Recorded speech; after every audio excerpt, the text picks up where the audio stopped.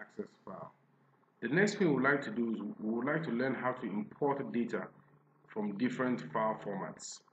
So we have a student list here in Excel, and when I open that up, you see that the student list contains common fields or columns that we normally have in Excel for data typed in Excel. We also, in that same folder, we have the teacher list, which is a text document. And the teacher list is stored based on a comma system. So after the ID, comma, full name, course, and phone number. And each data delimited inside is separated by a comma. The third format is another access document called subjects. Let's open that quickly and see what that looks like. So subjects. So this is what subject looks like. It contains one table already.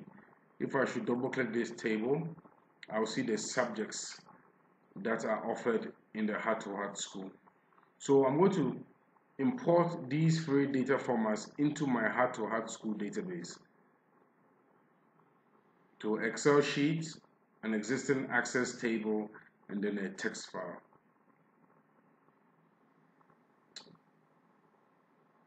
So in my Heart to Heart School, I already see that I have a table. Let me delete this table so we start from scratch.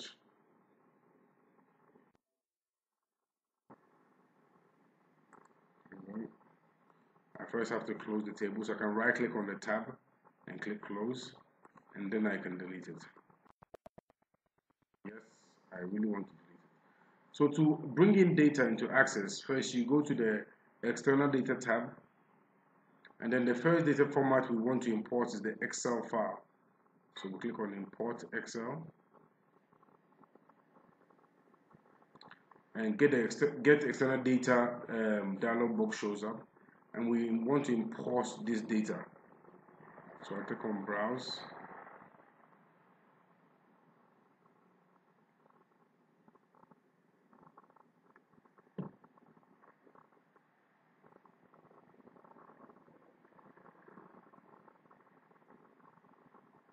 And then I quickly go into my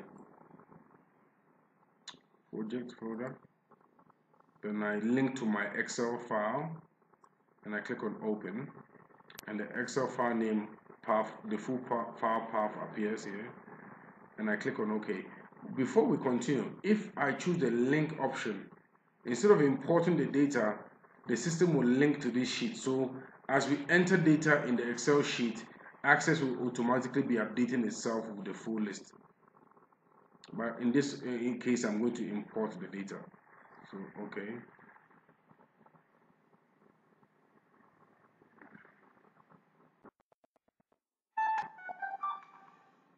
So, Excel shows up, and it automatically identifies that the first row of data in my Excel sheet is assigned it to column names. Okay, so next. Now the next option allows me to change the data type of each column. So student ID is a number. It's not a double. I'm using integers here. It's actually long integer because it could become very, very large. Do I want to allow duplicates? I can click on no. I don't want to allow duplicates. I go to the next column. It's text, which is okay for me. Last name is text. Male and female is also text. Date of birth is date. So I can look at the option. I can see date of time, which is okay. Phone number. I always save my phone numbers as long integers or even text. It doesn't really matter. So here I'm going to use short text because I will not perform computations based on the phone number. Program of study is text. When I finish defining my column data formats, I can click on the next button.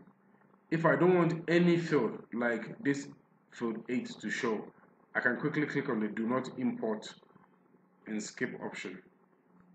So now let's go to next.